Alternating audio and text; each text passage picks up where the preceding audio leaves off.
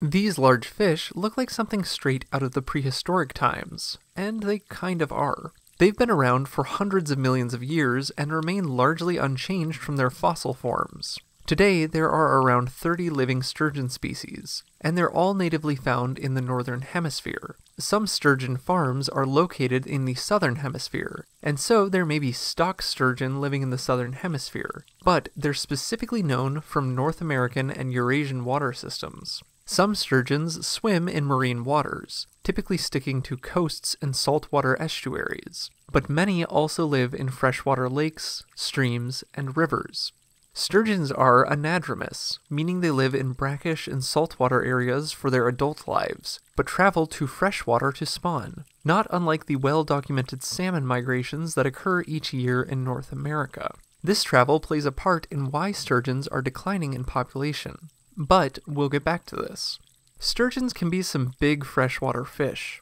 They have a mostly cartilaginous skeleton like a shark, but they're still considered bony fish. In size, they can reach more than 13 feet in length, and there are observations of individuals reaching double this. However, these are few and far between, and these days they're basically non-existent. These large fish don't have teeth, and survive by sucking their prey up in a vacuum-like mouth. Sturgeon live towards the bottom of the water column. They have 4 barbels on their mouth, which they use to sense the substrate. Once discovered, a sturgeon will suck up all sorts of food items, including other fish, crustaceans, and mollusks.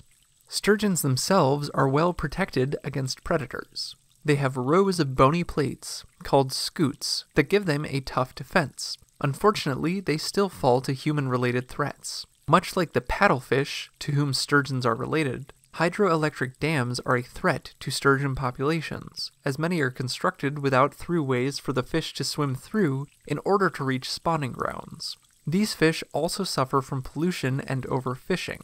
Sturgeons were once caught in droves for their flesh and eggs, though now their numbers are so few that most species aren't commercially viable. More than half the living sturgeon species are listed as endangered or critically endangered to extinction. These slow-growing, long-lived fish struggle to bounce back from dips in their populations. It may take upwards of 18 years for sturgeons living in northern regions to reach reproductive maturity.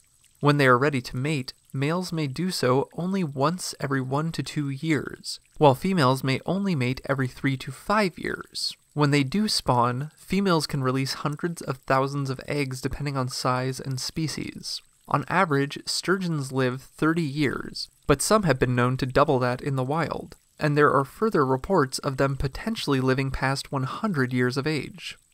For more facts on sturgeons, check out the links in the description. Give a thumbs up if you learned something new today, and thank you for watching Animal Fact Files.